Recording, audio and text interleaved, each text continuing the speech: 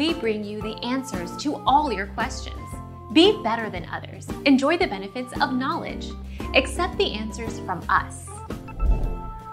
When in a follow-up ultrasound there's still no sign of a fetal pole, or of a gestational sac, which appears as a white rim around a clear center and will eventually contain amniotic fluid and enclose the developing baby, it means a miscarriage has occurred. Our mission is to provide accurate answers. We think without knowledge, it is impossible to live a balanced life. Be competent, be skillful. Thank you for watching. Don't forget to subscribe and hit the bell notification.